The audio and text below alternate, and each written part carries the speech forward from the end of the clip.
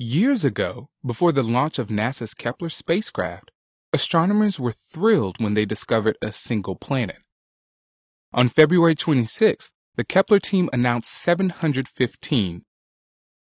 Kepler has always been good at finding planets. Even before the announcement, the observatory had confirmed 246 new worlds outside the solar system. The latest discoveries almost quadruple that number.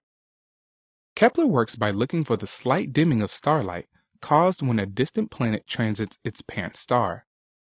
Any dip in stellar brightness attracts the attention of the Kepler team and can prompt them to declare a planet candidate. Verification of candidates can be a laborious process, proceeding slowly, planet by planet. Now, however, a research team co-led by Jack Lasauer of the Ames Research Center has figured out a way to speed the process up. We've developed a procedure to verify multiple planet candidates in bulk to deliver planets wholesale and have used it to unveil a veritable bonanza of new worlds, says Lasauer. The technique is called verification by multiplicity, which relies in part on the logic of probability. Out of the 150,000 stars Kepler has observed, a few thousand have planet candidates, but not all candidate systems are equal. A subset of the total, numbering in the hundreds, have not just one, but multiple candidates. By concentrating on those busy systems, the team found 715 planets orbiting 305 stars. The method of multiplicity can be likened to the behavior of lions and lionesses. Suppose that Kepler's stars are like lions, and the planets are lionesses. If you see two big cats, it could be a lion and a lioness, or it could be two lions. But if more than two cats are gathered, then it is very likely a lion and his pride.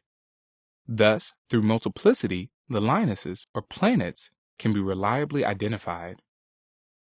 All of the newly discovered worlds are located in multi-planet systems. Nearly 95% of the planets are smaller than Neptune, that is, less than 4 times the size of Earth. This is a marked increase in the known number of relatively small planets.